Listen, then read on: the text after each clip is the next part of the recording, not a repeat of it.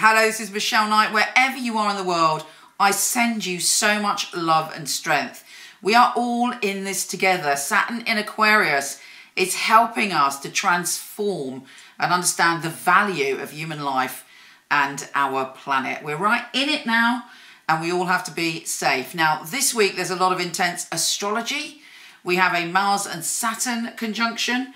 We also have the Jupiter and Pluto conjunction. There's going to be massive breakthrough, I believe, this week, and also massive change. And also, for yourself, for all of us independently, there's a personal revolution going on. The good news is that Mercury, the planet of communication, is no longer in retro shadow. So communication gets a lot clearer. Here's your weekly astrology.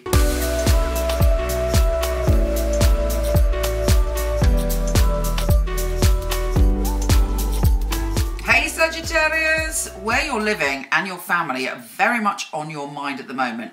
Not surprisingly, but for you more than any of the other signs, as Mercury goes completely out of shadow in your home and family zone. And there's also a spiritual revelation in that area with the Mercury and Neptune conjunction in your home and family zone. This is very, very full on, but also liberating, exciting, a soul awakening where you feel things and you know things from the deepest depths of your being when it comes to your home and family. And it's very important you trust your intuition, you trust your psychic ability, and you pay attention to what your gut feelings are saying around that area. But hopefully it'll be something very, very healing and clarifying, as Mercury is no longer in retro shadow.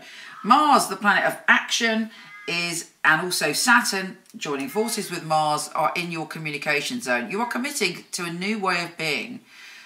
Perhaps you've decided that you're going to dump some old ideas and you now realise what it is that you need to commit to when it comes to what you want to talk about, what you want to believe, what you want to learn, what you want to communicate. You may even commit to doing something like writing a book or completely transforming your website or doing something, or your social media, doing something where your voice, you're committed to speaking and communicating in a brand new way. We then have Venus, the planet of love, shifting signs and going into your relationship zone. Actually, this is usually one of the best times of the year for when it comes to love, but you may be finding a softening in your heart. You may be finding more balance in your romantic relationships. If you're single, I wouldn't rule out falling in love online, because this is a time for you to open your heart and to feel things, and you're feeling very much like you want equal relationships and you're happy to compromise and you want to put all your love out there in the world, and you're feeling very, very balanced. And also it's trine Saturn. May even be a deeper commitment is formed when it comes to your intimate relationships or partnerships or very close friendships. But you're like, right, I'm in it. I know what I want. I'm happy to dig foundations, which is difficult for you because you are the world's wanderer, the world's wild one. So it must be pretty serious, but it's looking good. Now, the Jupiter and Pluto conjunction are shifting your ideas of what is important in terms of abundance, in terms of money, in terms of your personal security. But this revelation, even if it's intense because it's Pluto, should deliver you something amazing, something that you need, because Jupiter, after all, is the planet of good fortune. Do come and see me on Facebook, Michele Knight Astrologer, I think it is.